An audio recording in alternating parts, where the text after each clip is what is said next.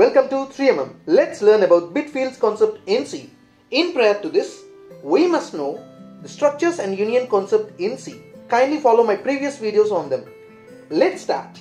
Concept is very simple. Consider int a is equal to 5. We know int occupies 2 bytes, that is 16 bits. We have 16 bits of memory allocated here. Now, we know 5 is written as 101, that is the binary number, which occupies 3 bits.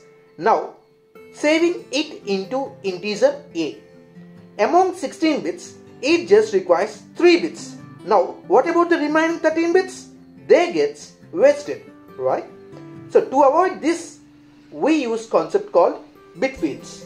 To achieve Bitfields, we need to follow 2 conditions.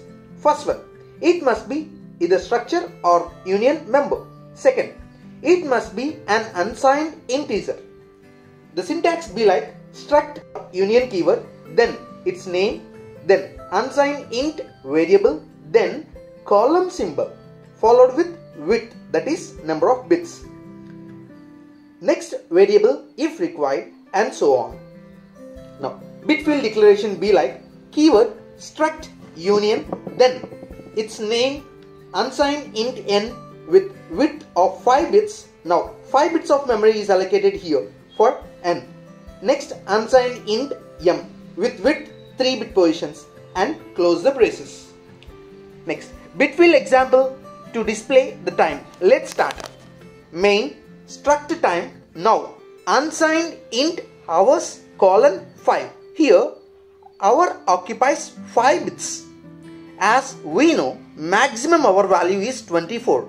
It can be represented in 5 bit positions, that is 0 to 24. Any number can be represented using 5 bit positions. So 5 will be the size. Next unsigned integer minutes colon 6, that is 0 to 59 value can be represented using 6 bits. Next unsigned int seconds 60, the same 0 to 59 value can be represented using 6 bits.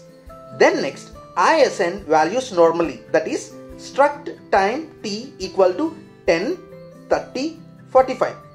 Then it displays the time as shown in the printf like t dot hours, t dot minutes, t dot seconds, and the output is displayed as 10 hours, 30 minutes, 45 seconds. Thanks for watching our video. For more videos, do subscribe to our channel 3mm 3 Minutes Master. If you like, hit the like button and bell icon there, and do share with your friends. Don't forget to drop a comment.